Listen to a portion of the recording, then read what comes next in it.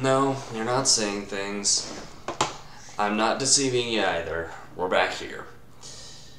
This is going to be apparently where I'm going to be staying for the next 4 months.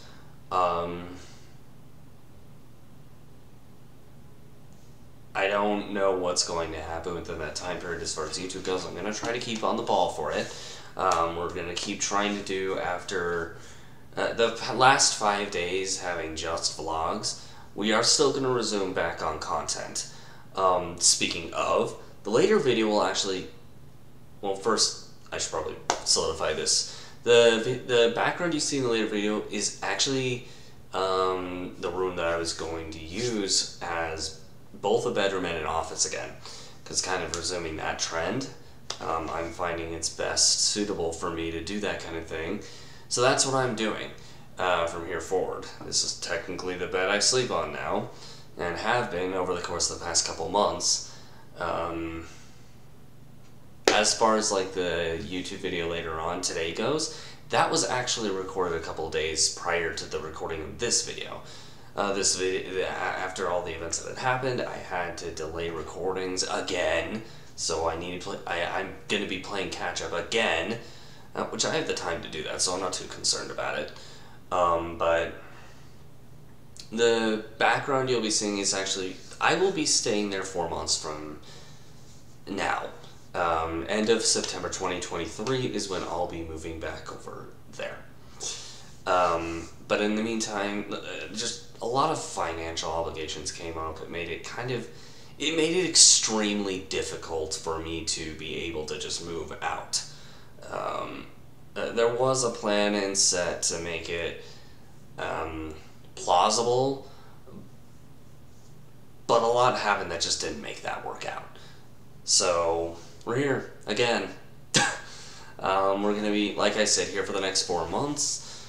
And yeah, I'm gonna be working my butt off to try to make sure that everything goes fluently over the course of the next 4 months. Last couple months have been strainful for me as far as like that kind of thing goes. I just really hope things get better on that front from here forward. Regardless, I'll do whatever needs to get done, and hopefully nothing too frustratingly bad happens from here forward. We're gonna still resume content, but I did want to talk about this, kind of wanted to do another Dave Speaks His Mind kind of thing. That was kind of the first part of it. I guess the second half of what's kind of on my mind right now is just that because of all the strain and stress of a lot of different things I'm not going to go into detail about have been going on, it's been really tough for me to like just go step by step on a lot of things. Now, as far as my own mental health goes, I talk about this a lot, how certain aspects make it tough for me to do that kind of thing. I will say this kind of thing doesn't quite get to that point. I'm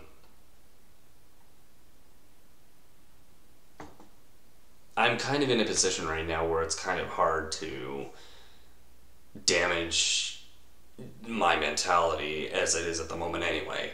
There are several optimistic, several pessimistic. There are several reasons I can get into for that, but it's kind of aside from the point. Regardless, there has still been a lot of strain and stress on this. I guess one silver lining on like me moving back here is, and this is more of an outward, not involving me silver lining, but more of an outward peer silver lining, is that when moving into the place that I'll be moving into in once again 4 months from this recording's date, I'll be spending a lot of time just me in seclusion, and me plus seclusion it doesn't end well. Me plus seclusion is actually what brings on a lot of personal mental strain. I can go into detail about why on a future date, but just in the short of it, it's mainly because of the fact that I just started thinking. There are things that come to my mind that once again, I'll go over this on a future date. This is a topic for another day. But when I'm secluded and I have nothing to do, no one to hang out with, this kind of thing just happens. So one upside about moving back here is the fact that that won't happen as often, just due to the fact that I have friends closer by. Like, again, Aaron and Jake, who I, as you guys know, speak very highly of. They're the only two the friends that I have here that, you know, I can actually hang out with that actually do help that mindset. Mainly because through on a mental standpoint, they both have gone through very similar mindsets. For slightly different reasons, but they've been in the same boat as I have as far as like mentality goes, so it's nice to have peers who you can actually relate to.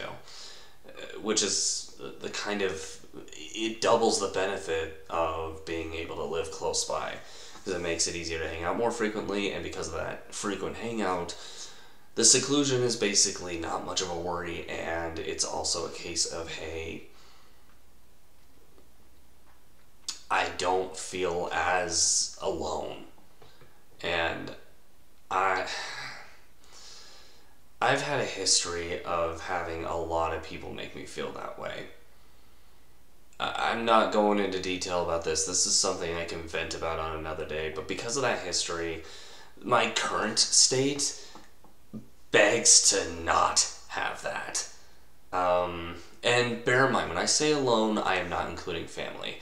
Obviously, no one is ever fully alone. They always have that one group of individuals who are there. It just goes unnoticed under certain fronts when certain mindsets are there.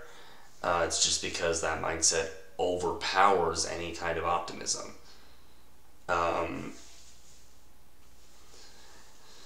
But that's one plus, more of a serious plus in regards to me and my own mentality.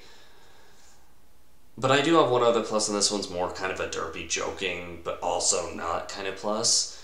When I left, when I had planned out the move out and had been doing the move out, the plan was for me to have a transfer to another location of the store that I work at, and when I told my boss this, he was actually very sad to see me leave. Him and a couple other managers as well. And I actually kind of jokingly said to myself that they had jinxed me. Obviously, this is not the case, but I'm just going to keep going to work to where I've been working for the course of the past almost a year, actually, just a few months off. Wow. But actually, by the time I move, I think it would be about a year. So, holy crap. But yeah, at that point, it would still just be a transfer. That part's staying the same. It's just going to be delayed a few months because I need the money, or at least the amount I'm able to get. Details on that, that's gonna stay confidential, but I can only do so much, let's put it that way. Anyway, I don't know. Other than that, a lot of other things that have been crossing my mind recently is, and I guess this comes across my mind often, it's not always negative, by the way. When I say this line, I'm not being directly negative. It's a wonder, and depending on the time, sometimes it can be that way, yes, but at other points it can be more of a motivator statement, as much as it may not sound like it off the fly. The statement I'm referring to is, am I good enough? Have I been doing good enough? Kind of a combination of both of those. Like, am I good enough, comma, have I been doing good enough? Now this particular statement I know can come off as negative, as me shutting myself down, hating on myself. Admittedly, sometimes I have done that in the past, yes. But in the case of recent events, it's more me wondering, is there something I'm missing? Is there something I could do to make me better as, like, kind of a person? And not in a negative way. The wording can come off as negative, but recently I've just been analyzing a lot of my history, a lot of my flaws, and a lot of my mistakes. And my mind would go down that mindset as it is currently. Have I been doing good enough? Is there something I need to change? Is there something that I need to alter about myself that just doesn't appeal? Something like that, I guess. That may not be the best wording for what I'm thinking, but it kind of gets the point across, I suppose. Now bear in mind, like I said, this is not a negative thing. It's just kind of a wonder in trying to analyze my own history and analyze what I can do to make myself better. I've been doing that a lot recently, too. I'd say over the course of the past maybe month and a half, 2 months, I've been wondering that and I've been trying to analyze a lot in my life. Even stuff from over a decade ago, admittedly. When I analyze important detail, it's for some weird reason, one of the things that I'm always able to remember are like the extremely big events that are the most impactful to me mentally. And I guess personality-wise as well. The ones that impact in a positive way, I try not to alter that. For example, YouTube. I've been watching it ever since it was created in 2006.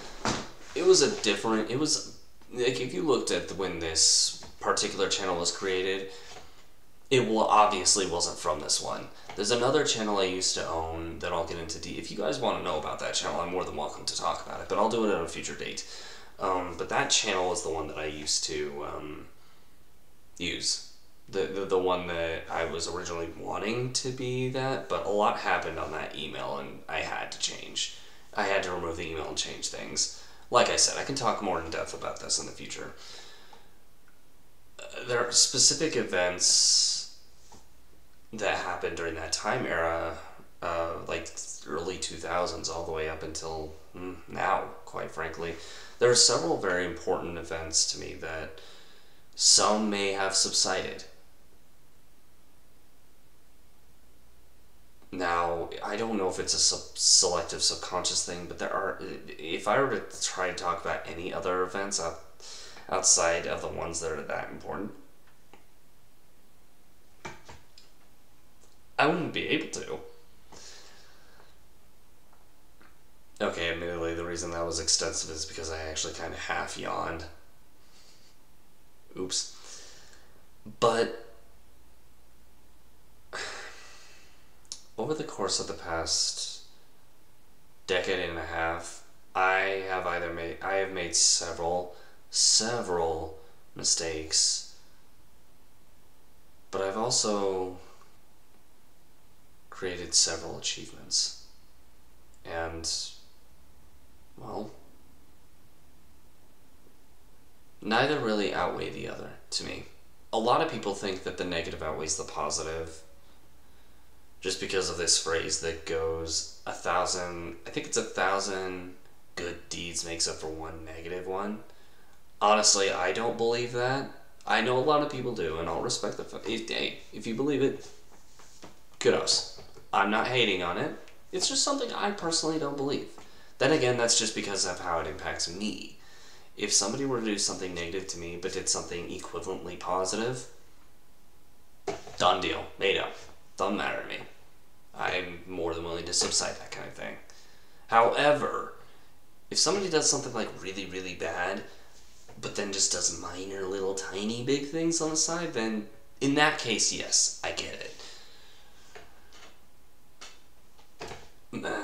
But I guess for me, I've always experienced people who do, like, for the most part, who do stupidly bad things, over-exaggeration, they'll always do, like, a stupidly good thing to compensate for it, just by initial action. And these are the people who I actually keep in touch with, by the way. The people who I willingly come in contact with, like, all the time. Like, again, Aaron. He and I have never, we've never argued or anything like that. It's just an example of someone I talk to all the time. Now, like I said, I only have two friends, Aaron and Jake, outside of distant people who I probably haven't spoken to in years, off of whether they're a core or my own, doesn't matter. There are several friends that I've had in the past who I just haven't spoken to in forever, just because, well, we move on with life. But some of the friends from that past actually do check that box. Check mark the box. If that's the word I'm going to use. But with all that being said, these big events, whether positive or negative, are like selectively the only ones my brain ever seems to want to remember. And they usually solidify part of who I am. And sometimes they'll change parts of me, whether for better or for worse, really depends on the future events. But I guess for one example would be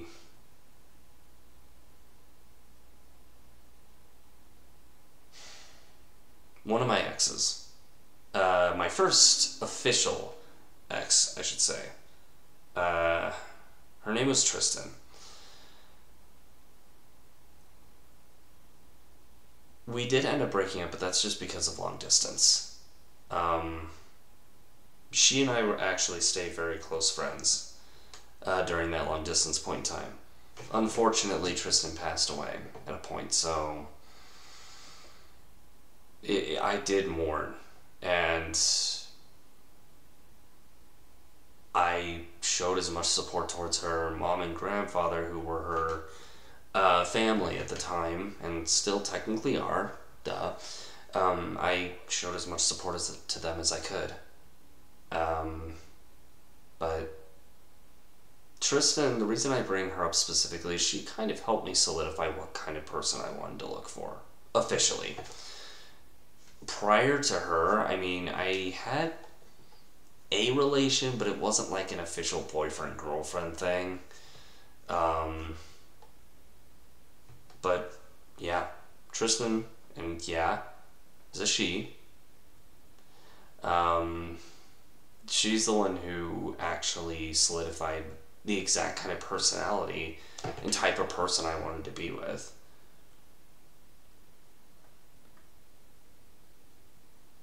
That's like the perfect example of the kind of person who, that can alter me, and the kind of events that can alter my personality and what I'm looking for in life drastically. Let's take YouTube as another example. When I first started watching the platform, maybe up until about 2013, I didn't have many desires of doing anything YouTube-wise. Actually, I think it was like 2010. Official answer. It was 2012. I know that because of the place I was living at the time. But in 2012, I started watching YouTuber Attacking Toucans and Josh Jepson. YouTubers. And at the time, they were very immature and, to me, very, very humorous. They still are to this day. That it's like a really, I wouldn't say NSFW, but I would say it's probably a not for kids kind of humor, but it's not like, it's not, I wouldn't say it's not user-friendly, but it's not family-friendly. It's also like old school gamer humor though, so it makes sense.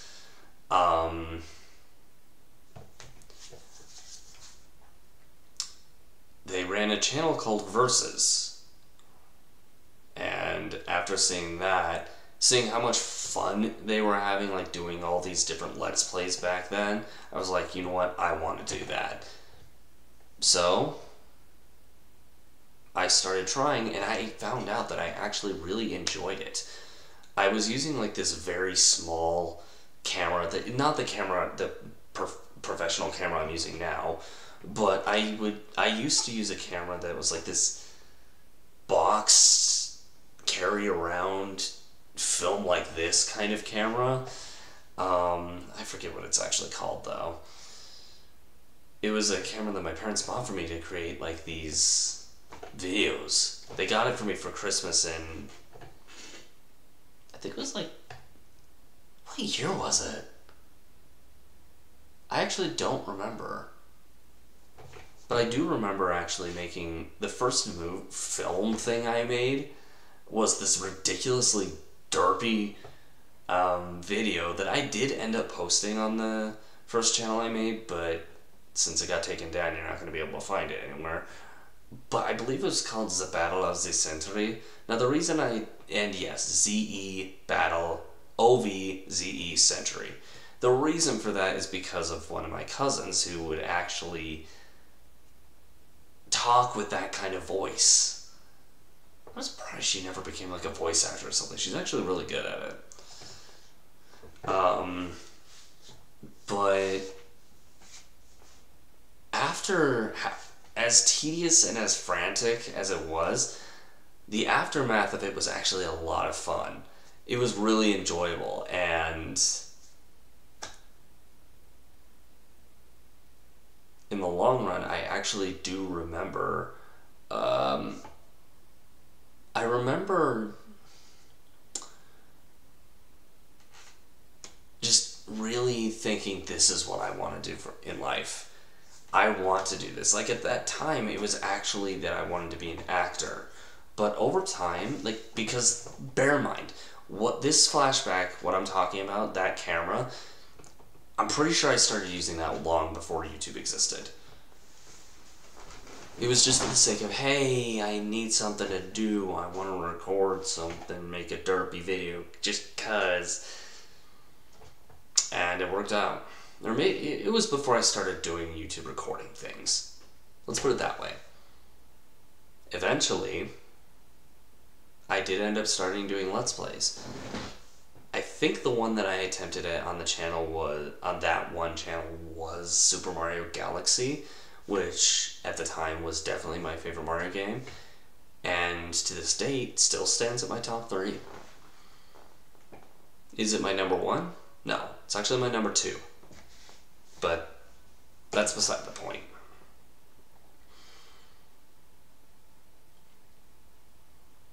But when I figured out how much I enjoyed it, I kind of started to solidify in my mind that maybe not, if not an actor, I wanted to be an entertainer or at least a creator of sorts. And, well, look where we are now.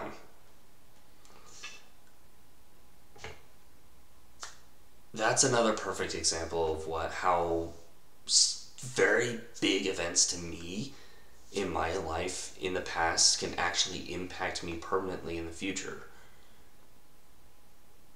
If it wasn't for those particular events that I just presented, I'd probably be like the Tristan thing, I'd be lost on who I'd want to be with as far as relationship goes. I'd be scourgily looking for whoever. And the YouTube thing, I probably would not even know what I would want to do as a career right now. I'd probably be just doing fast food and only fast food my whole life with no ultimate end goal if it wasn't for that. And I mean, I could give several more examples, but the point of me giving these examples more has to do with just the fact that these big events, whether negative or positive, impact me as a person even up to this point. And some big ones from recent events, which I have discussed, which I'm not going to go talk about again because I'm trying not to. I just don't find any reason of beating a dead horse at this point.